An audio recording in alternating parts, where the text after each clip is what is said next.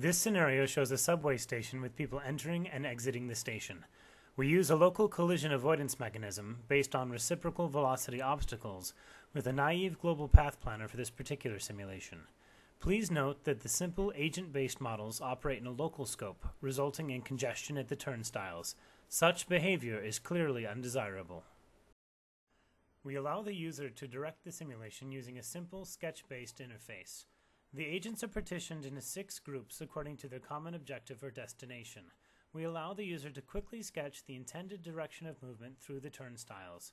The user also edits the trajectories of agents at a group level to reduce congestion and get better macroscopic behavior. Our approach allows the user to specify realistic crowd flows to control the flow of agents through the turnstiles and achieve a desired macroscopic behavior. Our method works in conjunction with simple agent-based models. Its use is independent of the choice of local collision avoidance schemes used, and it allows the user to edit a simulation at runtime. Here is a schematic overview of our approach. There are several possible modes of user input. The user can choose to interactively sketch the desired trajectories, or could import flow fields extracted from crowd footage for more realistic simulation. A naive combination of the guidance fields with the pre-existing global path planner could result in the occurrence of singularities, and convergence to the goal cannot be guaranteed.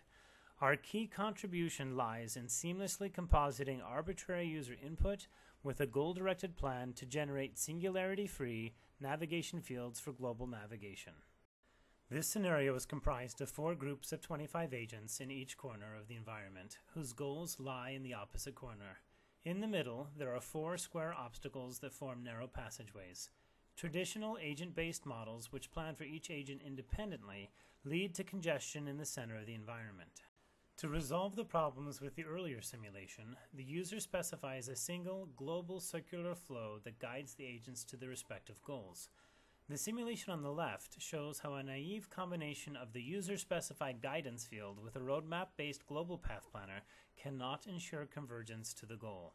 In contrast, the simulation on the right shows how our approach constructs a singularity-free navigation field that guarantees that the agents reach their goals.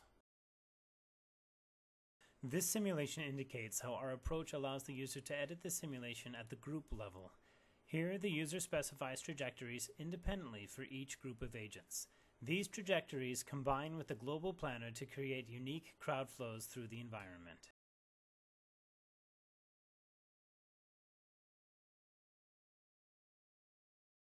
This scenario shows 4 streams of agents meeting at a crossing. It is a well-known fact observed in real crowds that this particular configuration results in the formation of a vortex at the center. Traditional agent-based models are not necessarily able to replicate this particular emergent phenomenon.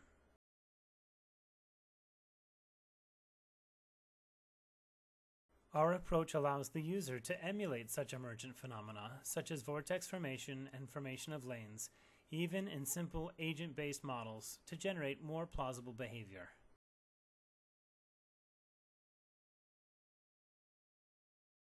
This simulation shows a group of agents moving through a corridor.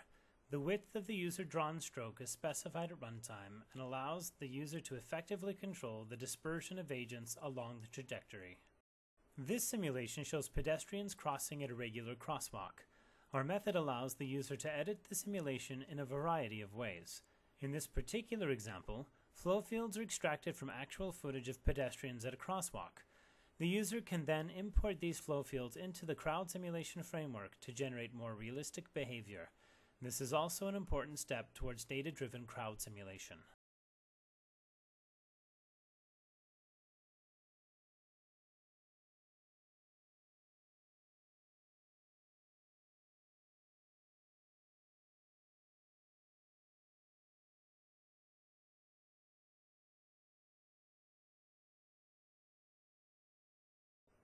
Extracting the flow information from videos is a difficult problem, and the resultant guidance fields are often sparse and noisy. This data can be used in conjunction with the sketch-based framework to generate desired behaviors.